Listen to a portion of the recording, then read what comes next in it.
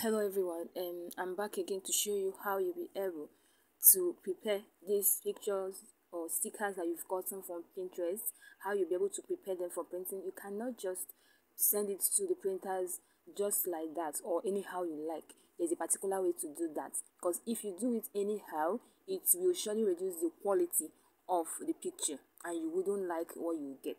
So how will you do this? It depends on the mode of transfer.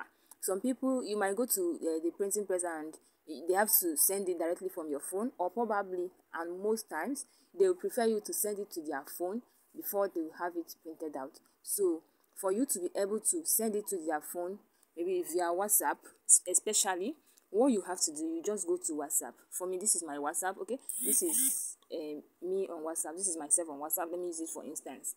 This is me on WhatsApp. So what you do is you just come to this down part where you have a camera, you have voice note, you have this other thing that is close to the camera.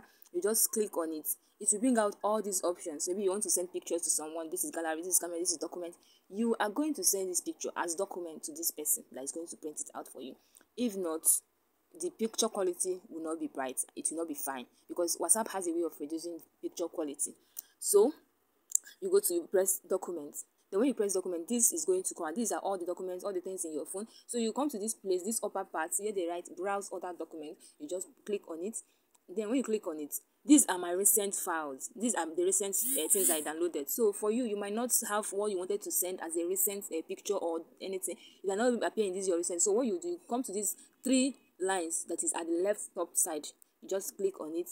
You go to your image, it will come to this. I told you that those pictures that you downloaded or stickers, they are saved to a folder called pins. So this is my pins. You just click on your own, then you will see those pictures, a lot of them that you downloaded. So you just choose the one that you want. Let's say for instance, I'm choosing this one. Look at it, I've chosen it, so I will just send it. If you want to write anything, you write. If you don't want to, just leave it, just send it.